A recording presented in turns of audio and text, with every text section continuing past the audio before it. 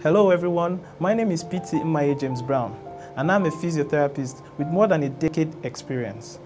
I'm also the chairman, local organizing committee for World Physiotherapy Day, FCT. Physiotherapy is a form of healthcare professional service aimed at individuals or group of people to develop, maintain and restore body movements and functions throughout life.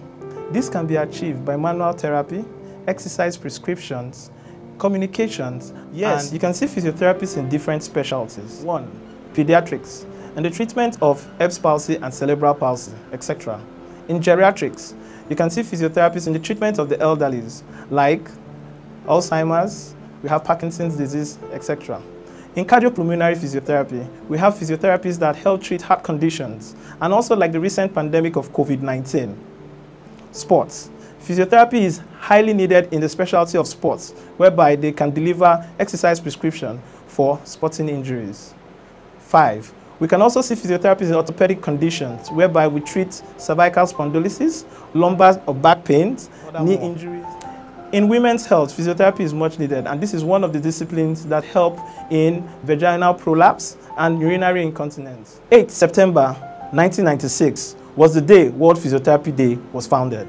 This is the day we congregate as physiotherapists to show solidarity to the global physiotherapy community. We also reach out to our patients to examine the impacts which we have brought to their lives and the community at large. This forum creates an avenue where member organizations come together to share expertise that reach evidence-based physiotherapy practice.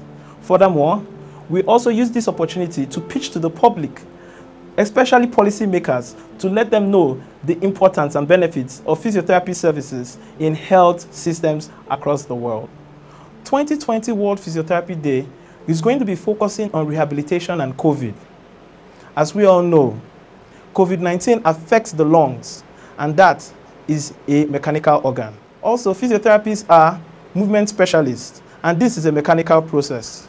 If you correlate the two together, we will know evidently that have a vital role to play in the pre and the post-acute stages of this infection. Be it asymptomatic or symptomatic COVID patients, it's important to get reassessed and evaluated by a physiotherapist to find out your functional state. After critically assessing the COVID-19 patient, the physiotherapist goes ahead to design a well-tailored exercise prescription regimen.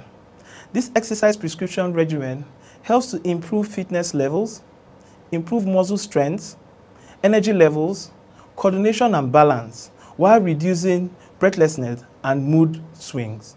Gone are the days when we used to use rest as a treatment modality. Nowadays, it is evident that any form of movement helps in the prognosis of physiotherapy conditions. Movement is key. Exercise is a prescription. Call the physiotherapist today and let's get you moving again.